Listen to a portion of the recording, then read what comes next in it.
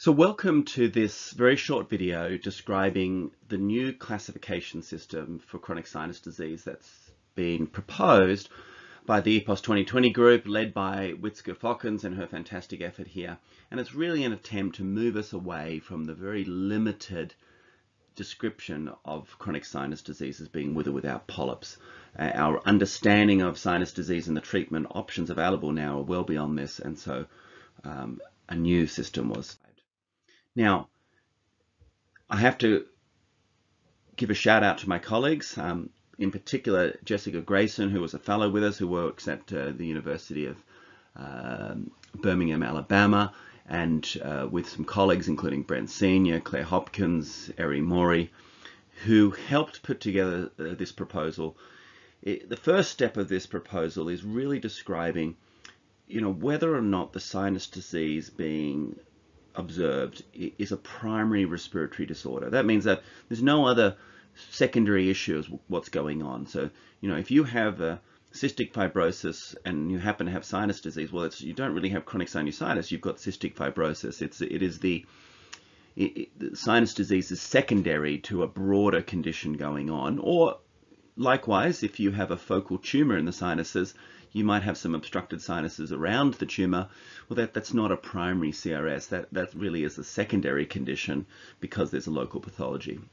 So here what we see most of as ENT surgeons is a concept that patients come to us, they really have inflammation in their respiratory system that's not a result of some other factors going on either locally or in the body. So this is what we call primary CRS. And the first step here is to say, what is the anatomical distribution? The first top one is whether it's localized, and localized means it follows the functional anatomical unit. So either just the sphenoid or the posterior ethmoid gets involved, or the frontal anterior ethmoid and maxilla get involved because they all relate to the osteomeatal unit. So it's almost always a unilateral phenomenon, and it highlights that these patients are likely to have some sort of local anatomical issue involved in the pathogenesis. And it also means that they also are likely to have surgery early on in the piece as part of their treatment paradigm. The diffuse patients, though, it doesn't mean pansinusitis. It just means that the inflammatory changes observed don't follow an anatomical pattern. So they may be patchy and diffuse. Now, when I say anatomical pattern, I mean they don't follow a functional anatomical pattern. So if you've got a little bit in the frontal, a little bit in the posterior ethmoid, and a little bit in the sphenoid, they don't drain through each other. They're really functionally separate compartments, and so therefore, if you have that, then you have some sort of diffuse process, and not always, but mostly this is a bilateral condition. Let's talk then about endotype dominance. Endotype dominance is important because the treatments we have available and that are emerging now on the market, everything from current local treatments right through to biologics, really probably separate out into Th2 type disease treating agents and non-Th2, and that's where our understanding also is. We really understand a lot about Th2 disease, and although we understand that non-Th2 comprises several entities, at the moment I don't think we know enough to really break it out, nor do we have treatments that really allow us to break it out. So at the moment it's just down as non-Th2, and in the future this may expand, but I think it's a sensible dominance right now. So the final part of this then is the clinical examples or the phenotypes, and these are really just for us to show what are the descriptions of sinus disease that have already been made in our literature. How do they fit in with this system? Now, the first one of a localized Th2 dominant condition is allergic fungal rhinosinusitis. So in this condition, you can see this young 17-year-old boy who's atopic has developed a fungal reaction in his left maxillary sinus.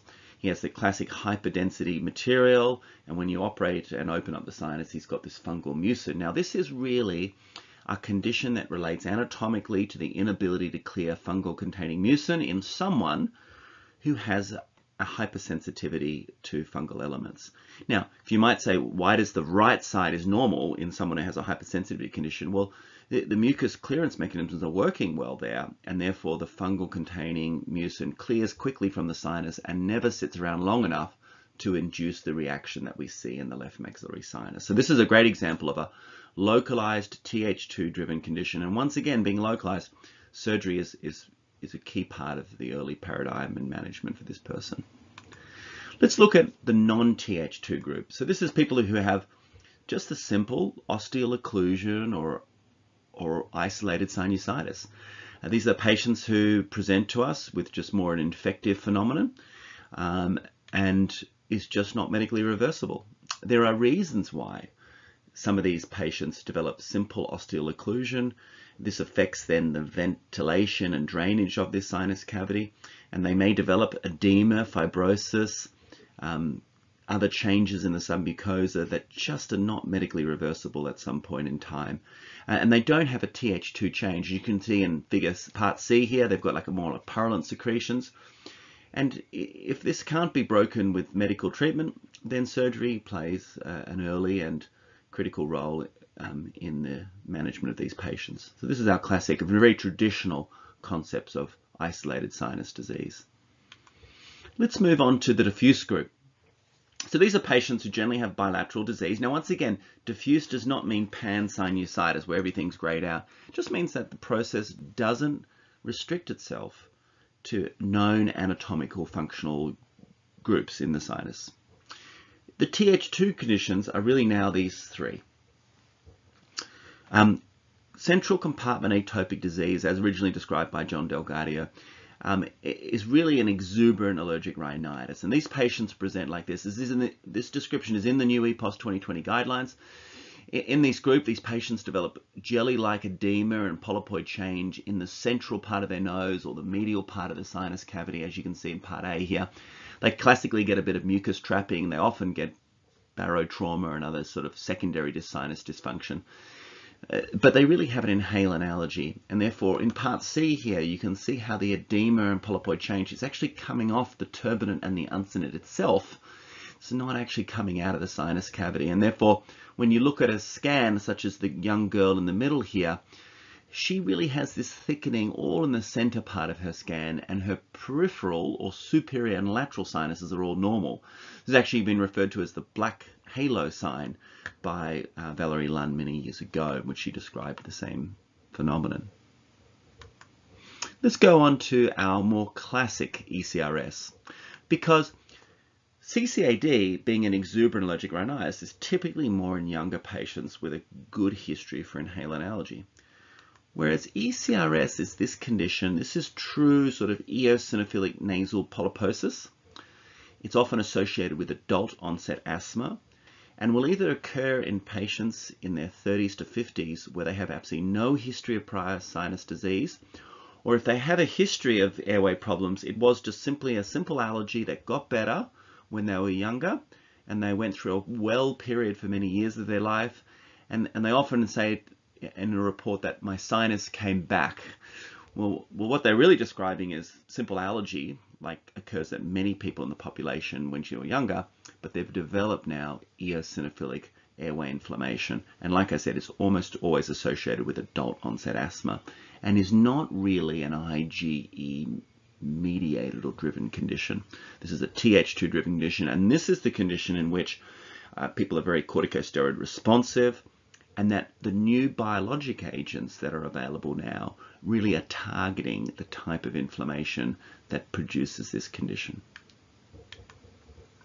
What about AFRS? Well, we put AFRS here because it can also be bilateral because it is a hypersensitive disorder, and very quickly because one gets edema and expansile changes in the sinus cavity, the next functional group gets involved. And it's not uncommon for people to present with these very expanded, remodeled sinuses. And they have the classic dark signal on both T1 and T2 MRI scans seen here in C and B accordingly. That represents the fungal material. Once again, these are younger patients. And we know that by simply removing the fungal elements, restoring mucociliary clearance, either with nasal irrigation or eventually getting autonomous function back, will actually keep a lot of these patients happy. And I must say that EPOS2020 does a great job at describing the evidence base for the various treatments and immunotherapy and other agents that have been used in managing this condition. Now, last one here is, what about diffuse patients that don't have a Th2 dominant condition? Well, these are patients that are generally what we call non-ECRS. They often will have a poor response to corticosteroid. So ECRS patients and Th2 dominant conditions, especially ECRS, if you give them steroid, they'll often say, look, I feel better within a few days, their smell comes back. The non-Th2 group will not have that wonderful response from corticosteroids, or if they do get a response, it takes a very big dose, and they tend to be older and smokers. Now, this is often on the back of Justin Turner's work as well from Vanderbilt, who described the sort of cytokine profile that occurs in this older patient set. And here's an example of a woman in her mid-50s who really didn't respond to corticosteroid. She's got a diffuse condition, and she also has lower airway disease that didn't respond to a corticosteroid inhaler. She was given corticosteroids many times from previous physicians. And when she eventually had a biopsy, there were very few eosinophils here. And it wasn't simply an infective process. She's had very good surgery done. And this is the group that have been known and shown to respond to macrolide treatments, because that has an anti-IL-8 and non-Th2 type response. And so there are some emerging evidence that there are some specific treatments targeted towards this non-eosinophilic, non-Th2 diffuse condition. And likely this is a space in which new things will occur over time. And polyps, or not polyps, doesn't separate this patient out from the other examples given. So this is why a new classification system is critical. Let's move on then to secondary CRS. So once again, we describe it as localized or diffuse, because localized is important because it means then that there is some local pathology causing the sinus disease. And this can be anything from a dental infection, foreign body or fungal ball, a tumor. So let's have a look at these. Here's a person with a periapical abscess of their tooth that's already had endodontic treatment. And you can see that they have this purulent edema within the middle meatus in part C. And in part D, you can see some purulent secretions coming down. But part A shows the periapical abscess. And part B shows that it's very anatomically restricted. So this is your classic odontogenic sinusitis. Many of these patients, just by treating the tooth alone, will get better. Some of them need a combination of simple surgery plus the dental intervention.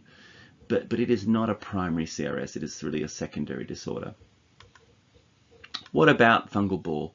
Well, fungal ball is a good example of a localized problem in which a foreign body material in terms of the fungal debris accumulates in the sinus and then causes this situation. Now, whether or not the reason the fungus occurs is because there's an inherent problem with the sinus, or whether the sinus becomes dysfunctional down the track is another debate to be had. But it, in essence, is a foreign body reaction to fungal material sitting in the sinus cavity. There's not the eosinophilic mucin that you see in Th2 disorders. It really is more of a foreign body type reaction with just the material sitting in the sinus cavity. There's no expansile bone. So this is fungal ball. And finally, people who, like this young man, you can see the neo-osteogenesis on part A. This is the classic sort of hallmark sign of inverted papilloma. And you can see he has a fair bit of sinus dysfunction around his papilloma. This MRI scan shows the soft tissue component, but there's a lot of edematous component of the sinus cavity due to having a tumor sitting in the sinus cavity. So this is a secondary sinus disease related to a local tumor being present in the sinus cavity. Once again, it's localized, the other side's normal. There might be some minor change on the other side, but it's within normal range. And so this is why this is a localized local pathology and tumor causing this sinus dysfunction. Now, when we talk about diffuse conditions for secondary CRS, it means that there's something else going on in the body's ability to fight and control mucosal disease, and they really break into three groups. There's the mechanical group, well, this relates to mucociliary function. There's the inflammatory group, and this mainly relates to autoimmune conditions, and those who have immune problems, and this mainly is immunodeficiency. Let's look at the mechanical. So the two most well-known mechanical ones are primary ciliary dyskinesia, cystic fibrosis. So This young girl here, who also has a sibling who has PCD, or primary ciliary dyskinesia, presents with chronic pseudomonal colonization. She gets mucus pooling in the floor of her maxillary sinuses, and she has sort of more purulent secretions on her scan. This is classic PCD, and then we probably don't need much of an introduction to people who have cystic fibrosis. Here's the classic scans of a cystic fibrosis patient with hypoplasia of the sinuses, hypoplastic frontals, and of course these patients have a problem with their CTFR and chloride channel protein, and that's therefore they get thick mucus and they get impaired mucociliary clearance rather than it being a disorder of the cilia themselves. But once again, a mechanical issue, and often then associated with chronic pseudomonal colonization. Now, diffuse patients who have an inflammatory disorder include things like GPA or granulomatous polyangiitis. This is Wegener's, as well as Sjögren-Strauss. Well, this is eosinophilic granulomatous polyangiitis. So this is a case of Sjögren-Strauss. These autoimmune conditions that are often anchor positive, you know, they end up having scans that look like this. So this is someone with Wegener's granulomatosis. They've never had surgery and they get this sort of destructive change to their sinus cavity. But these patients get other issues. They get their Wegener's granulomatosis in their lungs, they get it in their ears, their kidneys get involved. So it's really not a sinus disorder. It is a broader autoimmune condition in the body. Let's look at the final one. This is people who have immunity issues or immunodeficiency.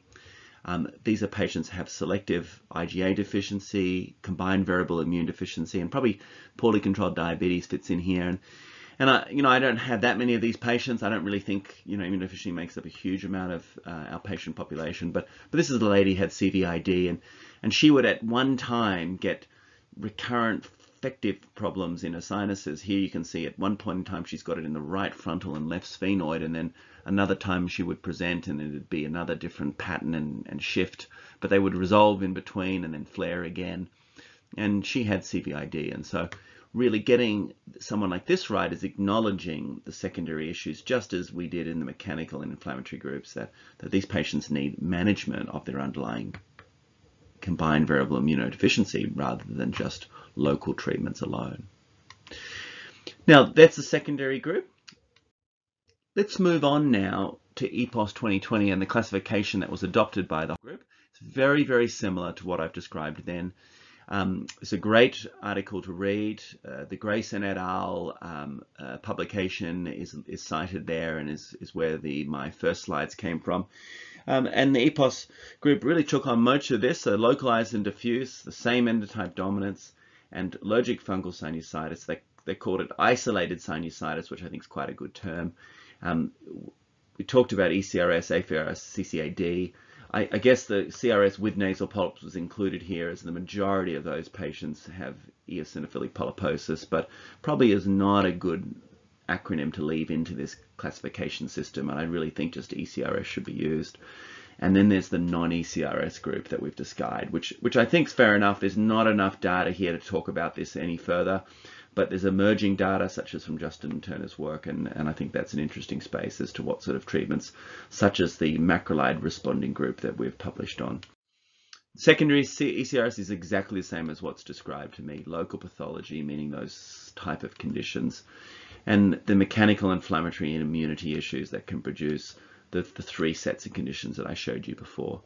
Now this is not supposed to be all-encompassing and comprehensive. There may be phenotypes that I haven't touched on here, but hopefully they fit into this schema that allows us now to very much talk about what is the underlying issues. Is there a local anatomical issue at the heart of the problem? So that's this localized group. They're likely to need surgery. And then what is the endotype dominance? Because that helps to direct the average clinician who's reading about CRS or learning about it for the first time to understand why we do some of the interventions we do. Are we doing it to suppress an abnormal Th2 response or not? and when do we use corticosteroids and when do we not, because of that dominance in primary disease. And then here in secondary disease, it highlights the importance of managing those mechanical, inflammatory, and immune factors that contribute to the condition. Look, thank you very much for listening, and I hope that's put some light on the new classification system that I think really is going to move our profession forward in how we teach new doctors how to think about CRS that has a much more relevance to our understanding of the condition and what treatment options are available. Thank you so much.